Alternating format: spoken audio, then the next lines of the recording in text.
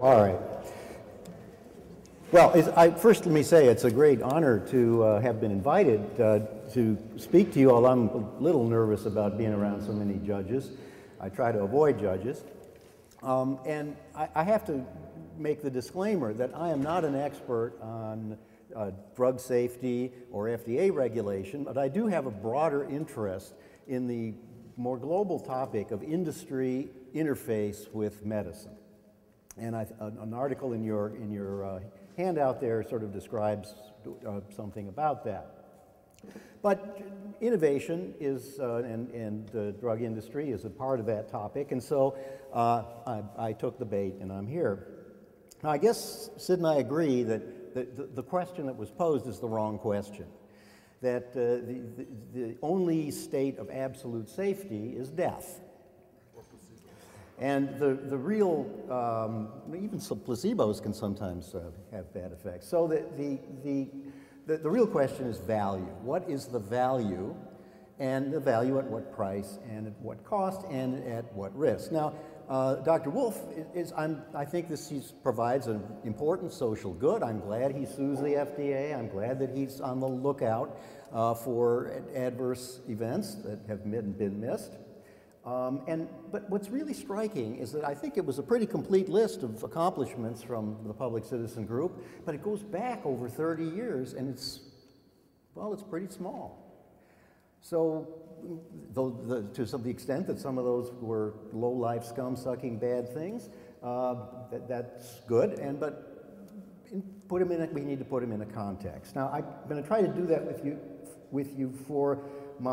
based on my very long sojourn in medicine. I started out in medicine 40 years ago as an intern at the Massachusetts General Hospital in Boston. Now, the Mass General had just been elected #1 hospital in America by the Ladies' Home Journal.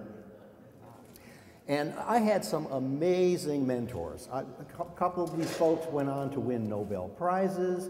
Others became leaders in American medicine. I was the control. But despite all of those luminaries and the high esteem in which the hospital was held, we practiced dreadful, unsafe medicine by today's standards. If you can imagine, a patient with a heart attack came in the hospital and lay on the ward for a month, and we first had them lie in bed, then we'd have them sit up for a week, then we'd have them walk around for a week, and then sit in a chair for a week. Can you imagine what that would cost at today's prices? And we gave out Darvon like candy. I didn't even know people were still using Darvon. So Scott this morning talked about the advances against HIV, but things are just so amazingly better today. He didn't talk about cardiovascular disease. Your risk of keeling over from a heart attack is 50% less than when I started out. And so by taking my statin, I actually have a finite chance of maybe actually seeing the Cubs win the World Series someday. And Scott talked about the cancer thing. The death rate's 1 per person. So you fall out of the cardiovascular box, you got to go somewhere. You got to die of something. #2 causes cancer, and as you can see, it's flat and going down, and actually it's going down. So what is this all due to? It's not because of all the great regulation we've had. It's because of the innovation that industry has produced, working with physicians and on its own. So the question to me is, how can we promote that? Now, Scott Penn spent a lot of time this morning talking about the process of innovation, and he talked about the cost and the difficulty, but I want to say that as someone who tries to innovate in medicine, that the randomness, nonlinearity, serendipity is in fact even worse than he indicated. Nature is a bitch. And he talked about Louis Pasteur. So let me give you an example there. So Pasteur is trying to prove germs cause disease. So he has assistants shooting up chickens with cholera. And the chickens are keeling over and dying. So one day the assistant comes up and says, Professor Pasteur, I got bad news here. We had this really grody cholera. We gave it to these chickens, and they're just sitting in their rocking chairs laughing at us. So Pasteur, being a brilliant guy, he didn't shoot himself, he didn't shoot the assistant. He said, where'd you get the chickens? Well, budget's been a little tight, so we used some chickens from last month's experiment. Get fresh chickens. Fresh chickens, they croaked immediately. That's how immunology started. So we had vaccines, and the idea was we'll cure all infectious diseases with vaccines. How many vaccines came after that? About 5. And it took another century before the next vaccine arrived. So this is an extremely difficult, non-linear process that needs to be nurtured in a way and have as few obstacles put in its way. Now let me give you another example. I mentioned statins. I would argue that statins is probably one of the most major contributors to the decline in cardiovascular disease, and on balance, one of the most benign interventions in the history of medicine, aside from vaccines. Now, what you should realize is we almost didn't get them. Merck brought the first statin to market, called Mevacor, but it had dropped its program for 3 years after a Japanese company that had the first statin got worried about some safety issues. So it lay fallow at Merck for 3 years until a champion brought it back, did extensive toxicity testing, and then it was approved on the basis of its cholesterol-lowering property in 1987. Now, it took 7 years after that to complete the clinical trial that showed it actually reduced heart attacks and strokes.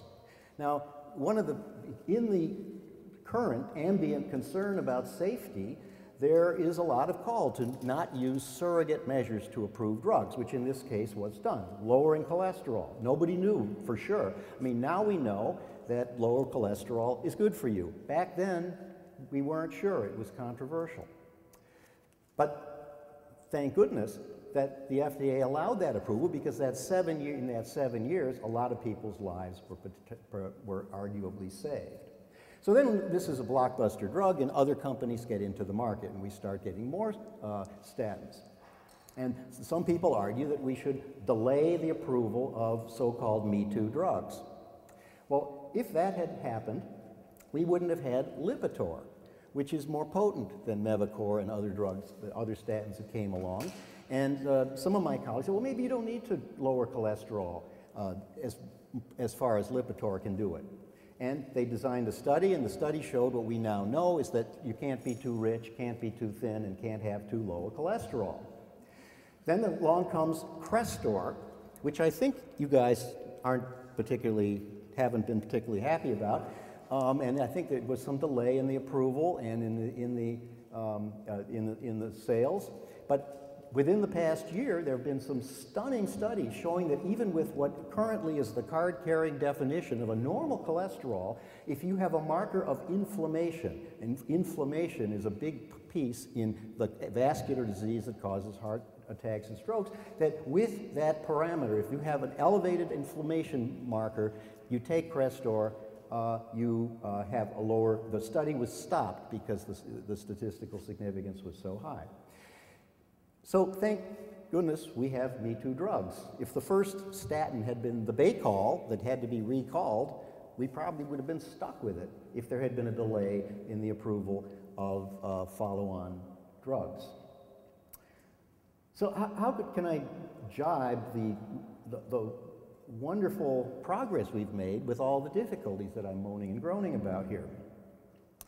And I think it's a question of where do we want the choice to be? Do we err on the side of facilitating innovation, or do we err on the side of preventing side effects? Ideally, we would like to do both, but our society doesn't have the resources. And most importantly, I guess where I differ from Sid is that I am very humble about my cognitive abilities and the ability to predict in the future what value the work we do is going to bring. That when bad things happen, it's not because of bad intentions, and if there were it's not just that if there were enough attorneys general to bring culprits before you, that we would have a perfect world. I think most bad outcomes, like Vioxx, are more due to inadvertent error and assumptions that turn out to be wrong that no one could predict than due to veniality. So with that, I'll subside, and I guess we're going to have some questions.